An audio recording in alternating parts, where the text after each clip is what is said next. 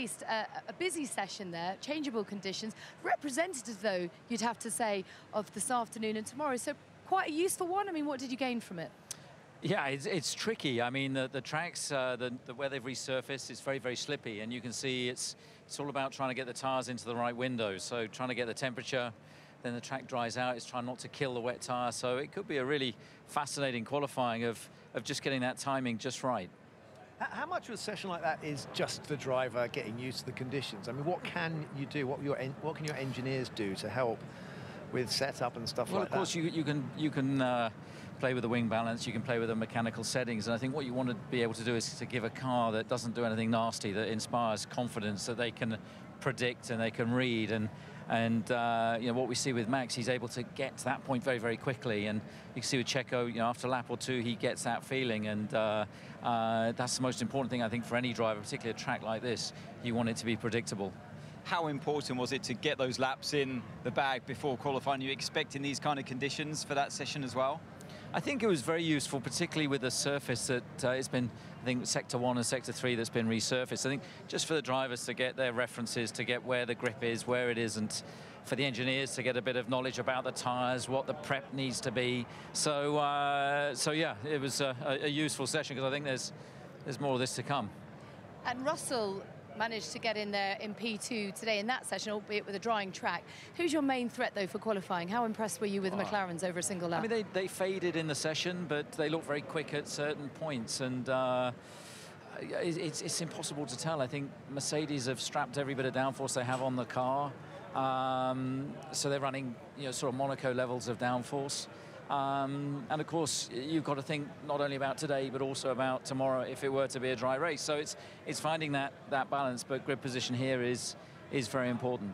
We saw the car spend a long time in the pits, in the garage, during the wettest part, when it didn't look quite as dominant as it was at the end. What was going on there? Just set up adjustments? Just adjustments, waiting to see where, you know, which way the track was going.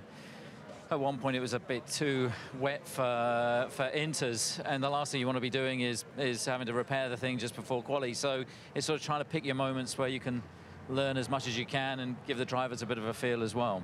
And can you give us any more on Daniel Ricciardo's recovery? We know he's out for the rest of the weekend. Have you been given an indication how long the recovery process will take?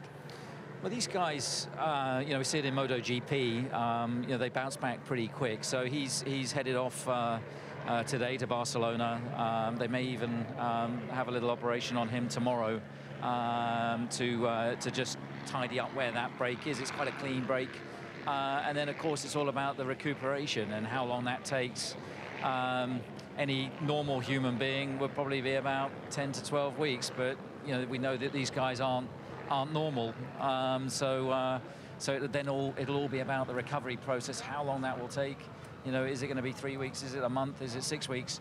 Nobody really knows. I guess the problem is these races are coming thick and fast now, and he wants to be able to get them under his belt as part of his comeback to Formula One. Yeah, I think that's the thing he was most frustrated about talking with him last night, was that he'd just taken a bunch of time off, just got his mojo back, getting him back into it, and now he's on the bench again. So that was, I think, his frustration. I think he felt that the car, you know, they've started to make some progress, and yeah, you know, it's a shame for him, but I'm sure at the back of his mind he's probably got Singapore as a target.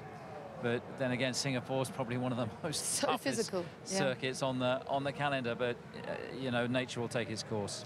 You obviously most of your focus is on Max, Red Bull, but out of the corner of your eye, did you see, or can you comment on your impressions of Liam Lawson's efforts in the Yeah, I mean, look, difficult circumstances for him. I mean, focusing just on Max, it's also on Checo as well. Of course.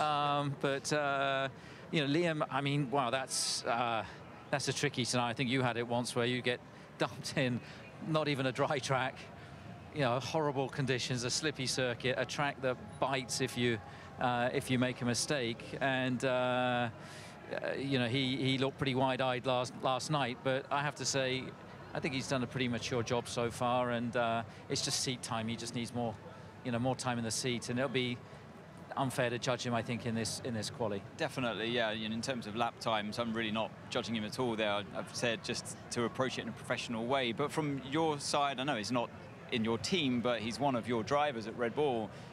what's the advice been? What has advice come his way from you or Helmut? Yeah, look, I spoke with him last night. I said, look, just feel your way into it, and try not to put too much, pressure on yourself. And I think that, what we've seen with him, he did a very good job for us in Abu Dhabi in free practice last year.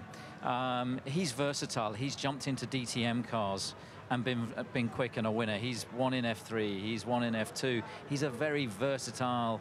He's a pretty hard driver, and I think he'll find his feet. And I think he'll do just fine.